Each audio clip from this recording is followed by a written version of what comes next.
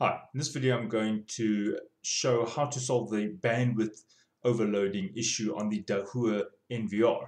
And this is the symptom of the problem. You can see I have one channel here which is just not displaying any image. It's not giving me an error saying cannot connect. It's literally just a black screen. And on some occasions you might get a notice here saying something about bandwidth or something like that. Right, so I'm going to show you how to solve this problem. Right, I'm now logging in to the NVR. Once I've logged in, I'm going to go to the settings page. On the settings page, I'm going to go look on the encoding section tab. And here you will see all the channels. And most important, what is causing this problem is the resolution and the bit rate.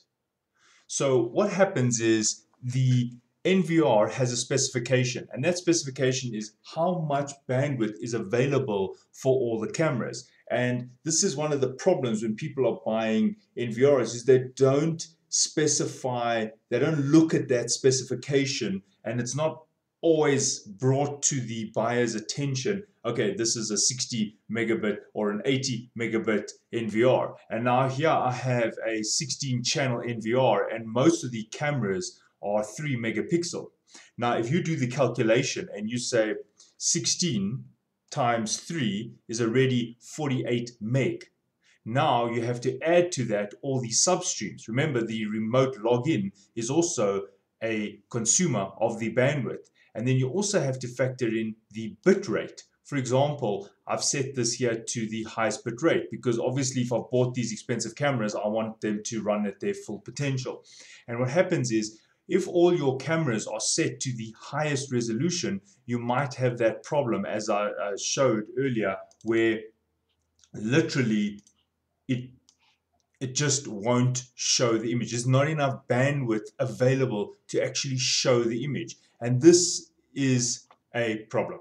So to solve the problem, unfortunately, you have to reduce the bandwidth. The resolution of the cameras. You'll need to set it to a lower amount. You can do a bandwidth calculation. You go through all the cameras. You might have to downsample them a little bit. The important ones, maybe the cameras which are more susceptible to like maybe the crime or whatever it is you're trying to observe, keep those on the higher setting, but you'll need to downscale it just like I'm doing now, so that the NVR can deal with 16 or however many cameras you've got at that same bandwidth. So, moral of the story, when you're purchasing your NVR, check the bandwidth. Yes, you'll probably say, oh, 80 megabits can easily, I'll never use that. But remember, it's times 16 cameras plus the substream and the bitrate. And that actually can quite easily overload the NVR. And then you're sitting with a pointless situation of buying 3 megapixel cameras when your NVR can't even deal with 3 megapixel cameras. Alright, so that's the end of the video. I've explained how to solve that problem, and then important, you will need to reboot your NVR.